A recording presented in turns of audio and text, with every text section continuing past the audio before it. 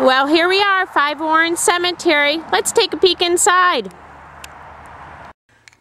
Well, as soon as you enter this home, you're going to notice the great space here. Let me take you around. So from the front door, as soon as you enter, to the right is your large bedroom area. Okay, that door there actually goes down to the basement, which is a partial basement just for utilities. And then this door here is your fantastic walk-in closet area. Okay. Notice the character with the beams, paddle fan. The stairs that go up to your additional bedrooms, we'll go there in a little bit.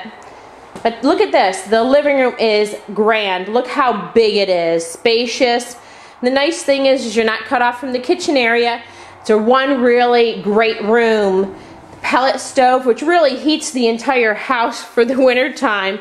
No need for any additional supply really at this point in time for heat, because that pellet stove really does it all. So here's your kitchen with an island eating area right here. Look at this kitchen. It's really a nice, workable, usable kitchen. Fantastic. You wouldn't mind cooking in here, would you? I mean, I don't cook and I wouldn't mind cooking in here.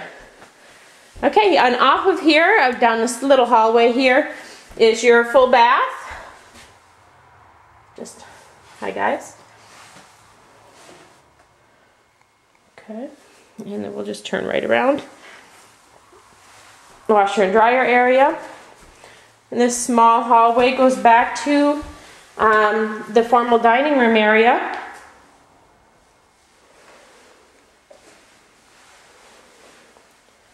Okay, I don't know if I mentioned, but this land sits on just about an acre of land. Let's see if you can see, there's a shed, kind of garage, depending on the size of the car. It'd fit a small car, but shed area. And again, on about an acre of land here. So let's take a peek upstairs and I can show you what's up there. See you at the top. Well, we're up top and we're going to go over to the right-hand side here. Sorry, the left-hand side here. And this is the larger bedroom upstairs. I'll kind of walk in through it so you can kind of get an idea. And then there's this loft area, great for a computer, something like that, a little niche. Now this one, they changed this into a full walk-in closet actually.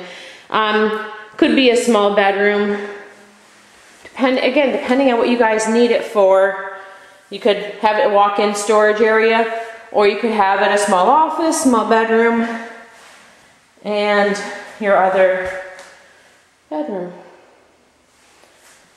Okay, that's the upstairs. Well, what did you think? Definitely deceiving from the outside. You have to come in and look. So give me a call and we'll make an appointment and you can see how nice this home is for yourself.